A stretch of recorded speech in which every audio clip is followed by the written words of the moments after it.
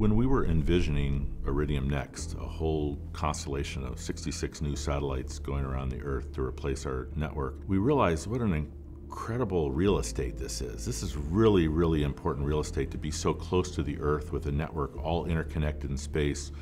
What if other sensors could be put on our satellites? What if other things that really wanted to see the Earth as a complete entity could also be on the satellite with us?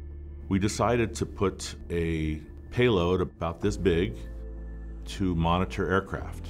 And it operates completely independently of our communication system. It doesn't use the same radio frequencies or anything, but what it's doing is listening for the transmissions of every aircraft in the world, all of who are broadcast at a very specific frequency in a very specific language called ADSB, their identity, their location, their speed, their position, their altitude.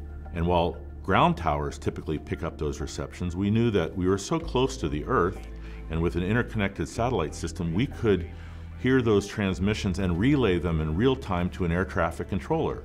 And that would allow airplanes to fly much more efficiently point to point. They'd be able to climb faster. They'd be able to fly in places where there was no radar coverage today, but fly just as safely and as efficiently as they do when they were in radar coverage. Every one of our new satellites has one of these receivers on them. In fact, they're processing billions of messages a day already from airplanes. And when the full network is complete, that is going to provide a 100% picture of the real-time location of every airplane on the planet. And it's exciting because we've created this whole new business that isn't even related to our core communication competency by using this hosted payload, as it's called. We also had the company that created this payload put a few other things in there, including the ability to monitor all ships in real time.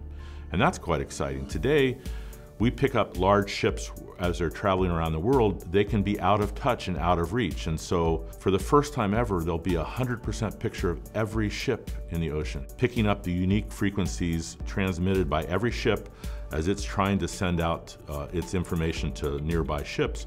But we'll pick it up as we pass overhead and relay that to the agencies, the Coast Guards, the maritime organizations that really want to know in real time where every large ship is traveling in the world for safety and security. And that's exciting. It's a whole new business that just rides along with our communication payload and really creates a whole new technical innovation, a whole new business around our business that expands the power and potential of this unique global constellation of satellites.